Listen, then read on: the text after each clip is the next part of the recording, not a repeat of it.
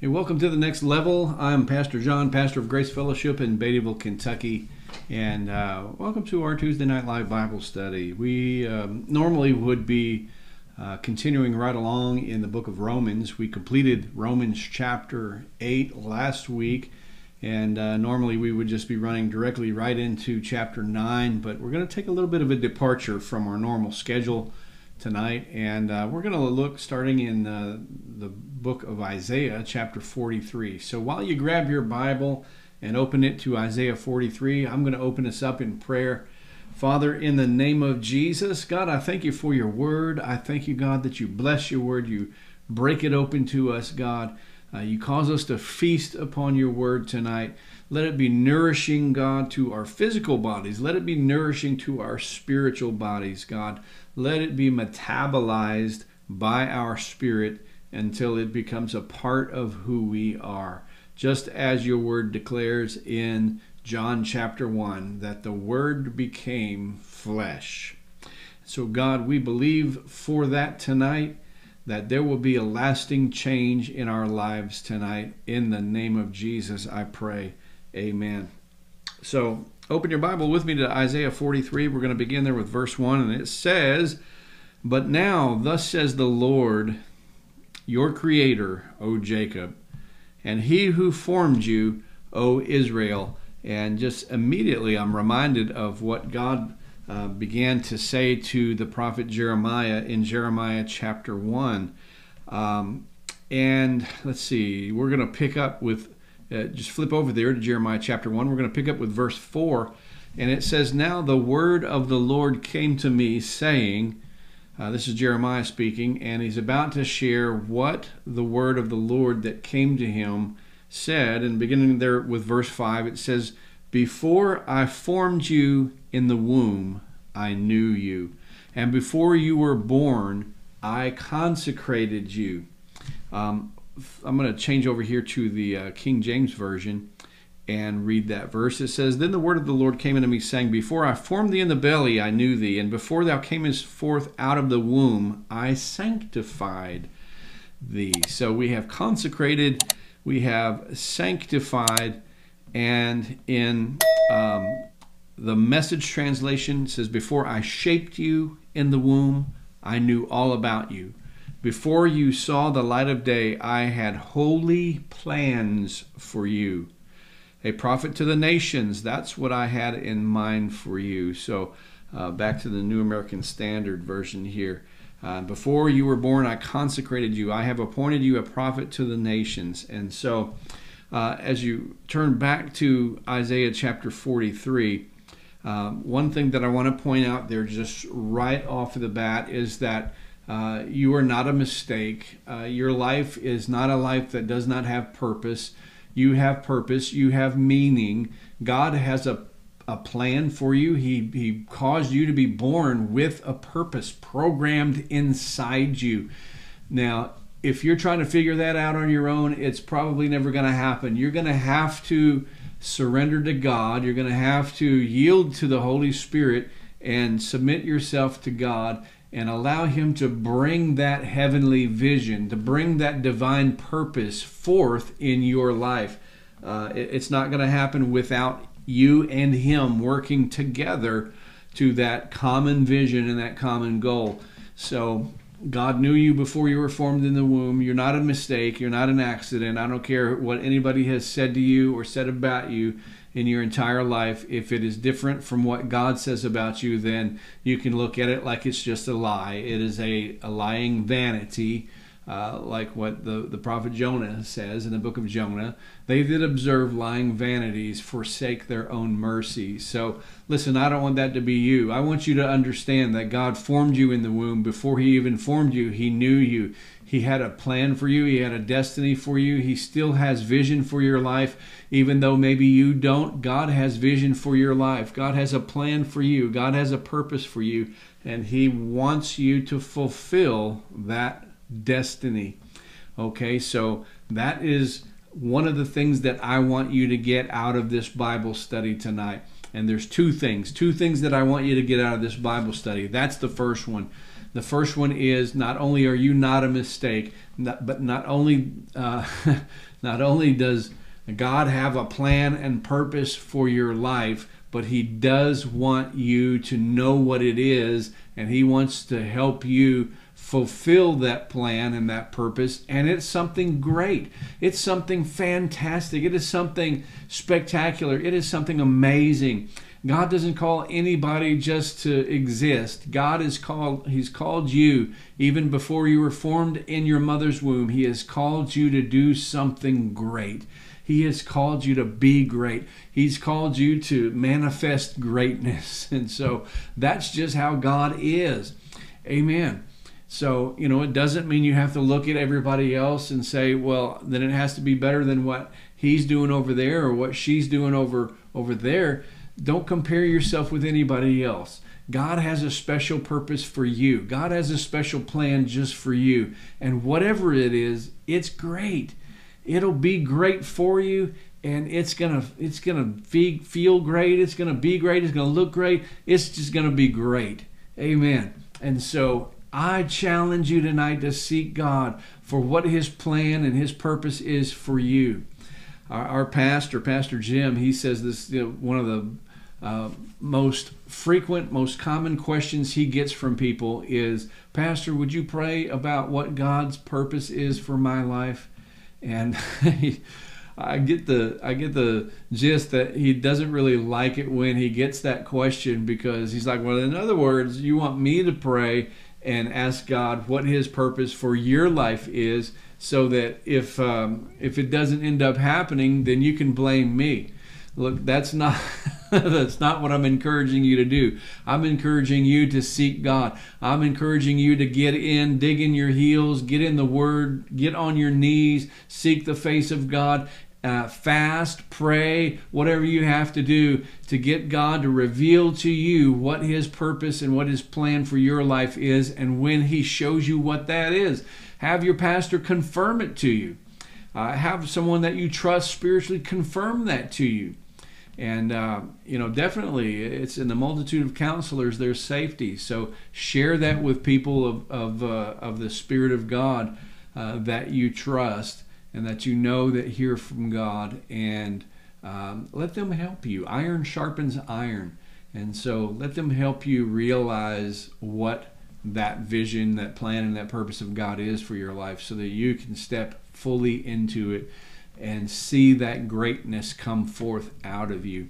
Amen. So that's the first thing that I want you to get out of this Bible study tonight. As we go back to Isaiah chapter 43, we're going to continue reading here, but I'll start all over again. It's in verse 1, it says, "But now thus says the Lord, your Creator, O Jacob, and He who formed you, O Israel, do not fear, for I have redeemed you. I have called you by name. You are mine. When you pass through the waters, I'll be with you, and through the rivers, they will not overflow you. When you walk through the fire, you will not be scorched, nor will the flame burn you." And so I want to pause right there for just a moment and just really unwrap and unpack the second thing that I want you to get out of this Bible study tonight. And it's going to be really brief tonight. I don't think I told you that, but we're going to just be really brief. I just want you to get these two things out of this Bible study tonight. One is that there is a plan and a purpose that God has for your life, and He's not hiding it from you. He's hiding it for you. He wants you to seek Him for it so that He can reveal it to you. And then the second thing is that in the culture and the time, the day and the age that we're living in right now, fear is just on the loose. Fear is trying to attach itself to everybody, both the saved and the unsaved, both the redeemed and the unredeemed, the churched and the unchurched. Fear is trying to lay hold on everybody, and it's fear of not having enough. It's fear of shortage. It's fear of lack. It's fear of death. It's fear of injury. It's fear of sickness. It's fear in every category that fear can have an effect. Fear is trying to attach itself to people these days. And what is the purpose of fear? Fear, the Bible says in the book of 1 John, fear brings torment. fear is to, one of its purposes is to rob you as a believer, to rob you of the faith that Jesus has released to you for you to operate and to manifest the things of God, the promises of God in your life. Fear, if you yield to the spirit of fear, fear will be allowed to stop you from realizing those promises of God in your life. Promises of healing, promises of abundance, promises of prosperity, promises of peace, promises of joy, promises that God is with you. He'll never leave you. He'll never forsake you. Now let's go back to the scripture here in Isaiah chapter 43, because this is what I want you to see something here. He says, I've called you by name, you are mine. Verse 2, he says, when you pass through the waters, I'll be with you. And through the rivers, they will not overflow you. And when you walk through the fire, you will not be scorched, nor will the flame burn you. So I want you to see this picture. So right now in our culture, there's so much going on. Politically, there's a lot going on. There's a lot going on in our culture with regard to identity and sexuality and all the gender and race, racial things, and all these things are going on at the same time. And fear is using every bit of it to try to grip every person that it can get a hold of, and to shape their life and cause them to be kept away from God, to keep them from the things of God, to keep them from intimacy with God, to keep them from faith. And so, but I do want you to see here this. He says, when you pass through the waters. So in other words, you might actually experience some things that are unpleasant. You might experience this when you go through the waters, when you go through the rivers, when you go through the fire. And this reminds me of the 3 Hebrew children in the book of Daniel. They went through the fire. They went through the fire. They went through an experience that most people wouldn't have survived. Okay, but they chose the path of not being fearful. They chose the path of maintaining their faith in God. And when that happened, what does he say here? He says, I've called you by name, you are mine. When you pass through the waters, I will be with you. Okay, so you may go through some things. You may experience some things that other people wouldn't be able to take. But you got to know that God is with you. Not only is he with you, he is for you. So you're going to be able to go through things, and I'm not prophesying doom and gloom over you. I'm prophesying victory over you. I'm prophesying that, the things that take people of the world, that takes them out, you're going to walk right through it. You're not going to be harmed by it. You may walk through it, but you will not feel or suffer the consequences of it. You will not feel or suffer the effects of it. You're going to walk through the waters. You're going to go through the rivers. You're not going to be overflowed by it. You're going to walk through the fire, and you're not going to be burned by it. What does this tell me? I'm going to tell you what it tells me. It tells me that God, as long as he is with you, is surrounding you with an anointing of protection. He is surrounding you, and I want to say it this way, but I'm concerned that I'll lose you when I say this word, but he's surrounding you with an anointing of invincibility. As long as you walk with him, no weapon that's formed against you can prosper. Every tongue that rises against you in judgment, you will condemn, because that is your inheritance. You are a servant of God, and your righteousness is not your own righteousness. It is of God. And that's what God says. Isaiah 54 verse 17. And so God is bringing upon those true believers God is bringing upon His church and those who are true believers within His church, His body. He is bringing upon them an anointing of invincibility, an anointing where you can walk through stuff and not feel the effect of it. And you can come out victorious in every situation and every circumstance, and nothing by any means shall harm you. Hallelujah. Didn't Jesus say that in the book of Mark chapter 16? Hallelujah. He did. Yes, He did. Amen. Or in the book of Luke, nothing shall by any means, you'll trample on the serpents and scorpions, and nothing shall by any means harm you. That is an anointing that is coming upon the church right now. For these last days, there is an anointing that nothing shall by any means harm you. Listen, so there is no reason to be afraid. So these two things I want you to get, and I'm really speaking prophetically tonight. I want you to see that you have a purpose. God has a calling on your life to accomplish something great. And because of that, fear will try to take that away from you. Fear will try to rob you of that. But God says, listen, you need to know that He is with you, and that even though you walk through some stuff, He has surrounded you with an anointing of His presence that is causing you to be invincible, that you cannot experience any harm from any of it, but you will come out victorious because God is with you and because He is walking with you into that destiny that He has planned for you. Hallelujah. That is so good. Praise God. Thank you, Jesus. Praise the Lord. Now, I want to read to you verse 19. Well, let's go to verse 18. Isaiah 43, and we'll start to wrap it up right here. But in verse 18, he says, "Do not call to mind the former things, or ponder the things of the past." That is so important in this time that we're living in. Listen, you know, one of the things that we tend to want to do is we tend to want to look back at things where we thought we were believing God for something and it never happened.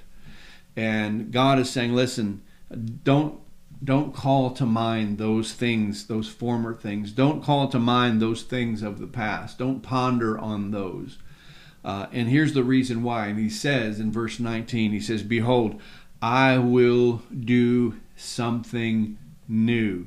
And that's exactly what I'm telling you tonight. God is doing something new. He is causing you to step up to a new level. He is causing you to step up into a zone of His presence, that you are protected, a zone of His presence where you are preserved, a zone of His presence where you are provided for supernaturally, where you don't have to fear anything. You don't have to fear man, which is a snare unto you. You don't have to fear situations. You don't have to fear circumstances. You don't have to fear injury or death. You don't have to fear harm in any way, because nothing shall by any means harm you.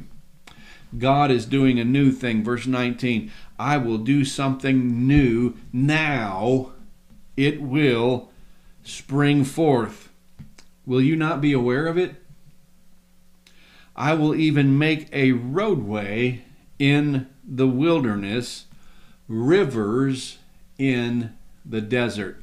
So he's answering in verse 19 what he's told you already in verse 18, not to bring to remembrance, not to ponder on these things of the past, where you've believed God, or you felt like you were believing God for something and it never happened, or it still hasn't come to pass, and that's been a hindrance to you, or where you think of something that God has really placed on your heart that you believe that He wants you to have, and immediately you think that, wow, that's going to take 10, 15, 20 years.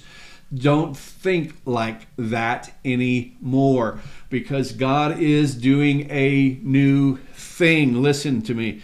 And He's answering in verse 19 those things of verse 18. And He says, listen, in times in the past when it seemed like you were walking through a wilderness, in times in the past when it seems like your relationship was so dry that you weren't getting anything out of it, He's saying, listen, I am going to take those areas of your life that have seemed like a dry, dead wilderness, and I am going to make rivers I'm going to make a roadway in the wilderness and rivers in the desert.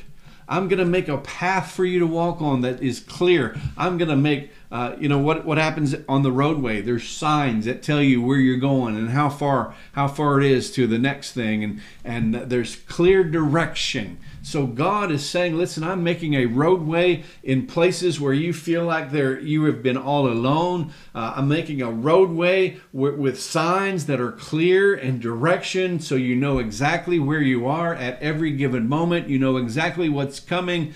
And in those desert places where it seems like it's been dry and fruitless and barren, I am bringing forth rivers for you.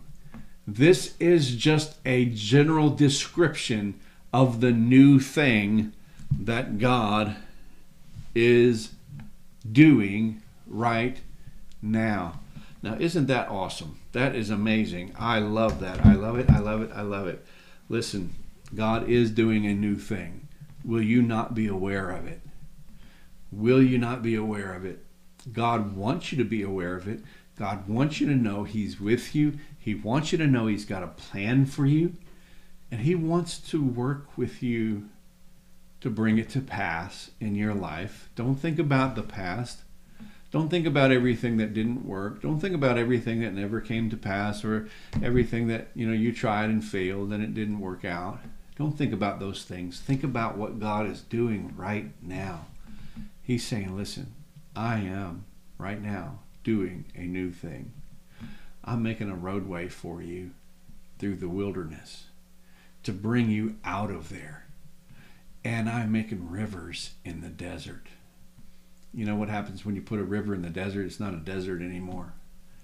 He's bringing a transformation of desert, dry, dead desert places in your life. He is bringing a transformation to where it is a place that produces life and abundance and fruitfulness through that connection and through that relationship with Him. Let me pray for you. Father, in the name of Jesus, Lord, I thank you so much for what you're doing right now. God, I pray for my brother and I pray for my sister right now in the name of Jesus, that they would experience this, that they would grab a hold of this, that they would latch a hold of it and not let go, and that they would experience every bit of this new thing that you are doing, God, that they're protected, they're provided for supernaturally, that they will walk in the calling and in the destiny that you have for them. They will fulfill the purpose that you have for their life. I thank you for it, God. They are invincible in the name of Jesus. I give you thanks and praise for it. Nothing shall by any means harm them. In Jesus' name, amen. Amen.